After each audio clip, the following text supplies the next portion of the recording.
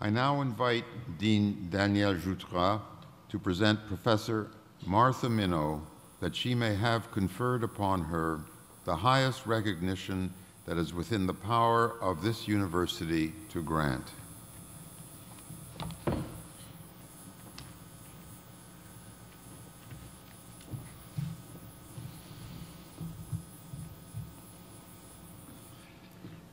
Mr. Chancellor, I have the honor of presenting to you a world-class scholar, an inspiring academic leader, and a uniquely gifted public intellectual, Professor Martha Minow, Dean of the Harvard Law School. Martha Minow is one of the best-known and most distinguished legal scholars in the United States of America today.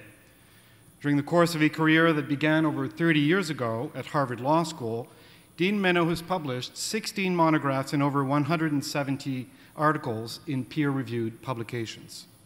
As will become evident shortly, Martha Minow is also a charismatic and compelling public speaker. This morning's convocation address will add to a list of more than 70 named or endowed lectures and keynote addresses that she has delivered over the years.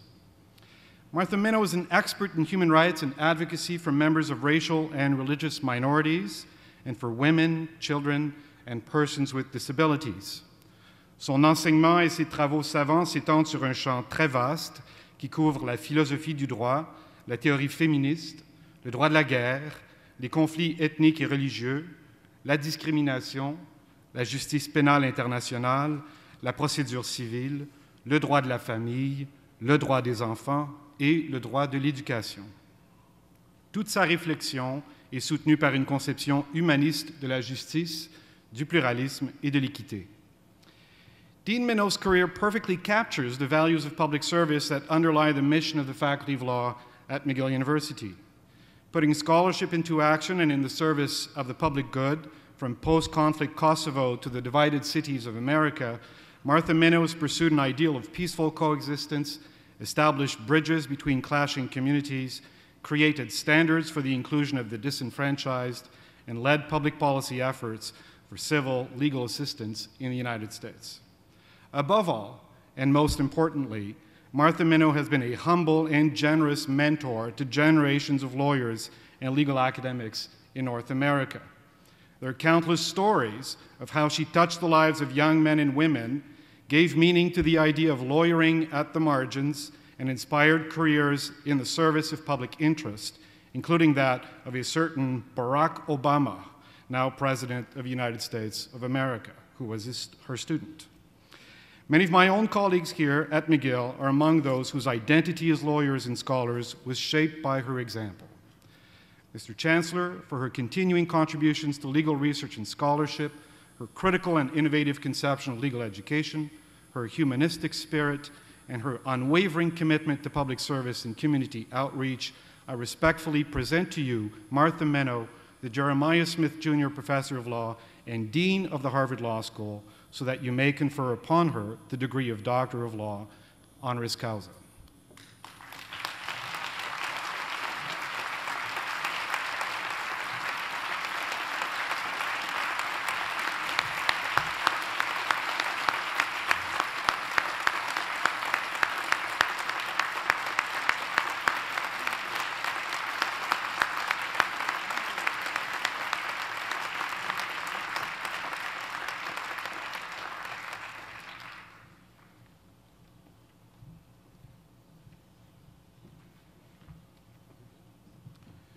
I don't want Dr. Minow to get too comfortable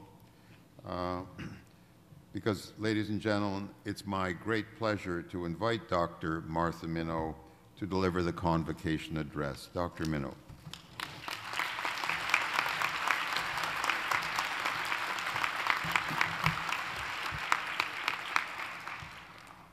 Merci mille fois. I am honored beyond words to be a graduate of this extraordinary school. Chancellor Arnold Steinberg, Chair of the Board Stuart Cobbett, Principal Heather Monroe Blum, Dean Daniel Jutras, Madam Justice Abella, faculty members, Professor Campbell, parents, friends, and most of all, fellow graduates, for the tremendous honor of joining you and addressing you as we celebrate your achievements. I am thrilled to be here. The last time I felt so honored, it was actually a brief feeling. One student wrote on a course evaluation, "If I had but one more hour to live, I would want to spend it in your class." I was so thrilled. I took it home and showed it to my husband. He read it, and then he said, "Wait a minute, what's this?" And after the sentence, there was an asterisk. It said, in very small writing, "See other side." So we turned it over, and what did it say on the other side? It said, "Because then it would seem like an eternity."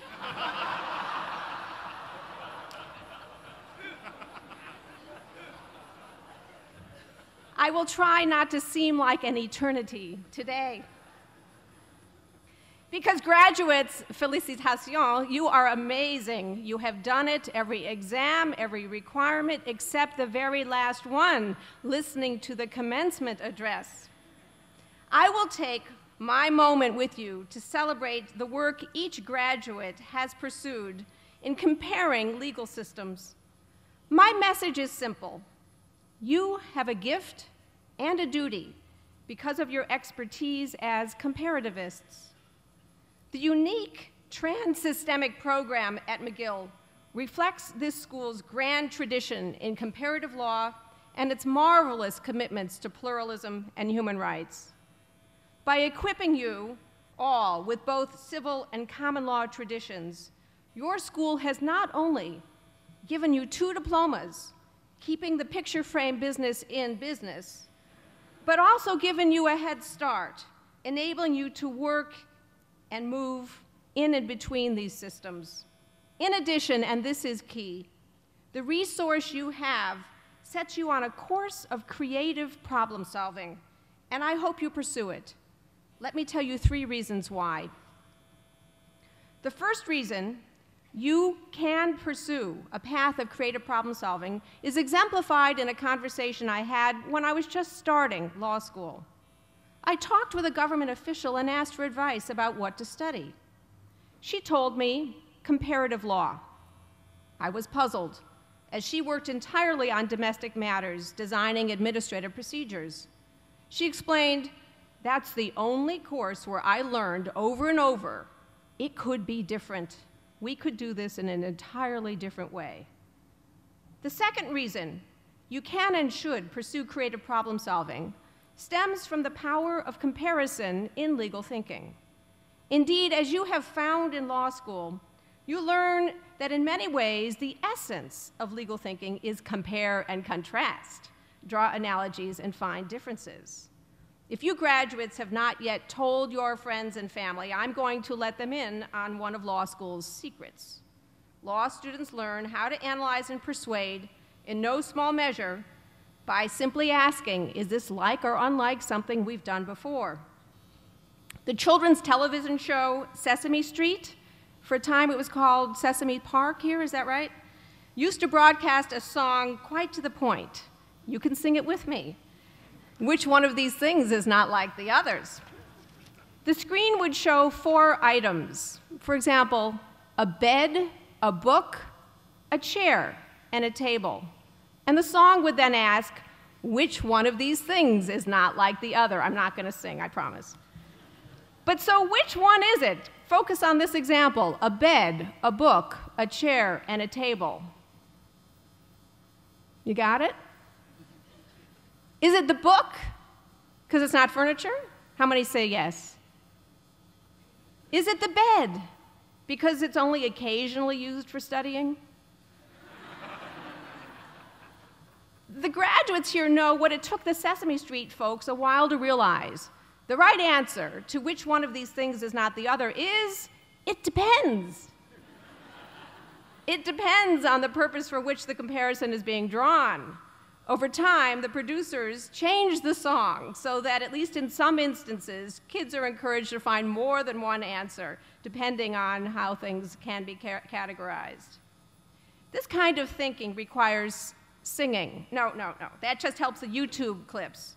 What it really requires is thinking, both about details and about big pictures, the reasons behind the analysis. With that, you have the skeleton key to unlock so many doors. And here's the third reason I urge you to fortify your comparative thinking. There is something beyond conventional legal analysis that comes from comparing systems and thinking systematically about differences. It's like bilingualism. Researchers show that children with knowledge of 2 languages display enhanced creativity, increased test scores and literacy skills, as well as greater cultural understanding, not to mention greater options on the job market. Creative thinking can have similar benefits when it draws on comparison, particularly in addressing problem solving.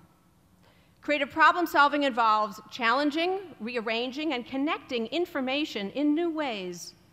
Creative connections are also fun. Laughter is often a sign of surprise and novelty. Creative thinking often calls for stepping out of the situation, thinking out of the box. Consider the judge in a Michigan child custody case who went beyond the usual thinking about how much time each child should spend at the homes of each parent. Instead, putting the children first, the judge decided that the children would stay right where they were in the home that they knew, and the parents would move in and out with them on alternating weeks.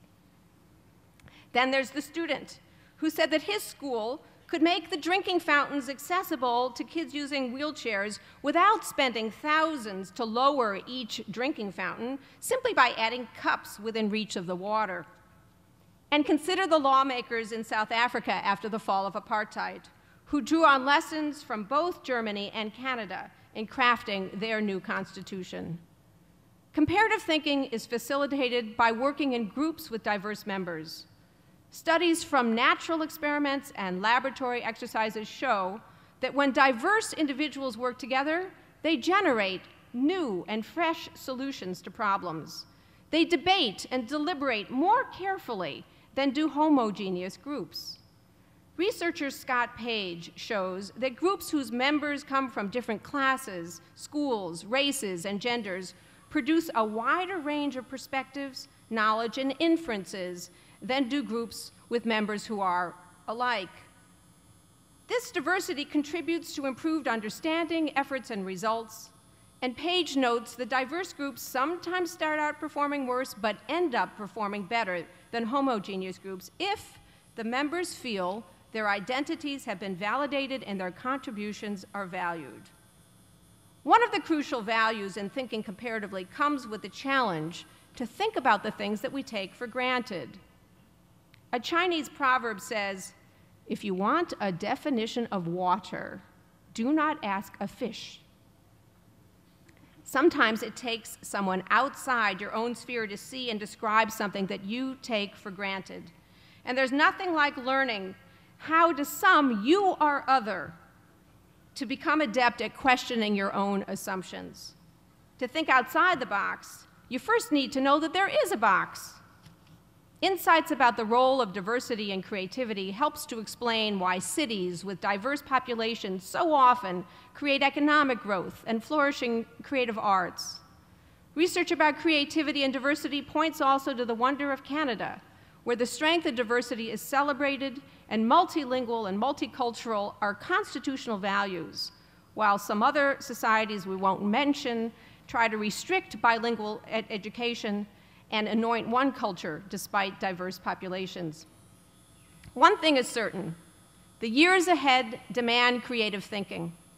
Law practice in this quickly globalizing economy requires innovation in the structure, the compensation methods, the transnational expertise of law firms and legal organizations, and in the solutions to unprecedented problems. Revolutions in information technology and in biomedical technology call for new guidelines about privacy, ownership, secrecy, security, and self-determination. Resource scarcity, energy demands, environmental degradation, global climate change require fresh forms of governance across borders and professions. Creative thinking is indispensable in dealing with tragedies, too. In my own work in international responses to mass violence, genocide, and crimes against humanity, learning across nations and cultures offers crucial tools like Truth and Reconciliation Commissions. The International Criminal Court in The Hague draws on ideas from across the globe, and comparisons across regions bolster the spirit. The Divided Cities Initiative, for example, joined civic leaders from Mitrovica in the former Yugoslavia, from Kirkuk, Iraq, from Nicosia in Cyprus, and then from a city in Northern Ireland that is sometimes called Derry, sometimes Londonderry, sometimes Derry/Londonderry, because sometimes just slash city, because the residents there can't agree on what to name it. Finding commonalities and differences in the experiences of cities with ethnic and religious divisions, participants in the project of Divided Cities find renewed energy as well as ideas when they talk across their experiences. Each day generates fundamental questions whose answers will alter the shape of human experience. Remember that Facebook, if it were a nation, would be the third most populous nation in the world after China and India. Did you know that? And it did not exist 10 years ago. The internet, cloning, computer program decisions to buy and sell stocks, these will be built upon and succeeded by new developments. We are at an inflection point in world history when the ways we learn and teach, do business, handle conflict, pursue freedom, equality, and security will change, and creative problem solvers will shape those changes. For that, we especially need people who can think about things in more than one way. It reminds me of the job candidate who was asked, how many days of the week begin with the letter T? The candidate thought for a minute, and he said, 2. Okay, said the interviewer, what are they? And the candidate said, today and tomorrow. Today and tomorrow, you each will make a real difference in tackling how we all deal with difference and how we make our world. And as you do, I hope you will remain grounded in ties with family and friends as you build the bridges enabled by comparative thinking to address the challenges and opportunities we all face. Je me souviendrai toujours ce jour. Je vous souhaite la meilleure. Félicitations, classe de 2011.